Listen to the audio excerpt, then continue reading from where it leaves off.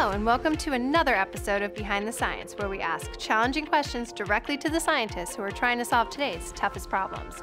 I'm your host, Jennifer Fournier. Today, I'm going for a walk to clear my head. My current QC system's failing, and it's no longer being sold, so I'm in big trouble. It is long overdue, but I have to transfer methods from this old system to a new one. And while I'm doing it, I might as well look for something that can improve efficiency down the road. But what a daunting task. The need for continued support of established and validated HPLC methods can significantly outweigh the potential advantages of method modernization. There's gotta be a better way to do this. So in this episode of Behind the Science, I'm in a jam, and I need to figure out how can I transfer my HPLC method without having to worry about the time and cost associated with revalidation. It's quite a mess, but I'm gonna wash this mess right out of my hair. Hi Eric, you're just the person I was looking for. Hey Jen, how are you? Great. However, I am in desperate need of a new HPLC or UPLC system. Now, I really want to take advantage of all the great features of UPLC. However, all of my methods are in an HPLC system. What do I do? Well, I can understand your concern because it can be really challenging to transfer a method from one system to another, especially if it's validated. You have to start to think about differences in dwell volume and how that can impact the results. So what exactly does dwell volume have to do with method transfer? Well, let's use an example that everyone can relate to. Okay. So think about every morning when you take a shower and you first turn on that hot water.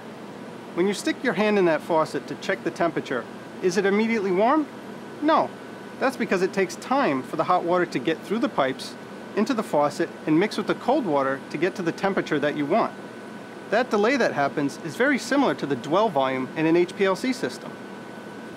So different LC systems will inherently have different dwell volumes, which means it will take varying amounts of time for the solvents to get mixed and carry that sample to the column to be separated.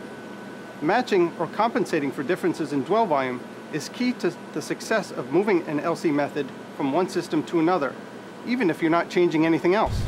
So this is great news. Basically, I can take my existing HPLC method and run it exactly as is on a system that's optimized for dwell volume, and it'll match perfectly. That's right.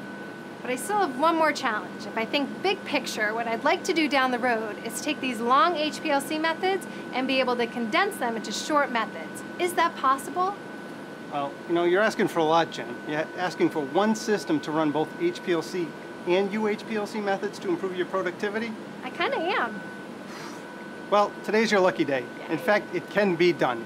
I'm going to show you how to do it. Great. The QD ARC system with ARC multi-flow path technology was designed specifically to enable analysts to successfully transfer their established HPLC methods onto a modern LC platform, while still providing the flexibility to further improve productivity in the future. By simply selecting between one of the two fluidic paths in the system software, the user can reproduce the results created on their legacy HPLC systems.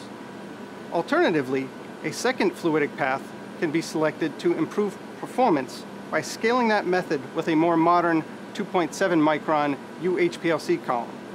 This novel technology essentially provides a selectable dwell volume to easily enable the transfer of LC methods from any commercial LC system, mitigating the need to revalidate the assay by emulating both the dwell volume as well as the behavior of which these mobile phases are mixed. So Jen, as we discussed, having two fluidic paths in one system really does provide you a choice of HPLC or UHPLC in the same system. That's pretty great, Eric. To go back to your shower analogy, it's almost like having 2-in-1 shampoo plus conditioner. You get the best of both worlds. That's true, but as you can see, I don't know too much about that, so let's stick with the system. Okay, let's stick with the system. But you're right, it's like having two systems in one. That's great.